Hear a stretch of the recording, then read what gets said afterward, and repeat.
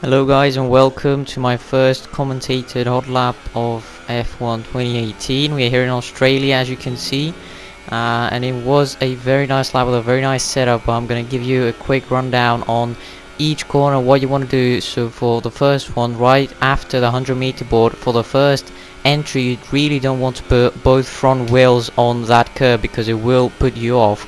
Now for the third corner, you again need to watch out for the 100-meter board. Don't touch that curb again, and again here stay in fourth gear. Use a lot of the outside curb, but again none of the inside here. It really is some really unsettling curb, so you want to use the full width of the track without trying to unsettle the car. There you can see you can take a lot of both curbs there, and same for this one. It doesn't really unsettle you as long as you take it right, as you can see there. All that matters is the exit. Fourth gear on the exit really helps you on traction. So now into this fast chicane, you really just want to go down to sixth gear to keep the car from rotating a bit too much. And now on the exit again, seventh gear. Watch out for the DRS as it is new this year. And now again take a bit of the curb, it will help you on the exit. Fourth gear.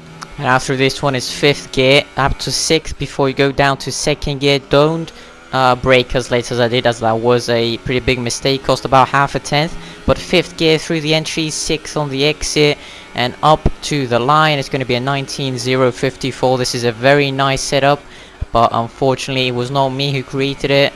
It is Tactician, I believe his name is. He's currently top of the leaderboard, so I'm not sure if he made the setup, but I did get it from him.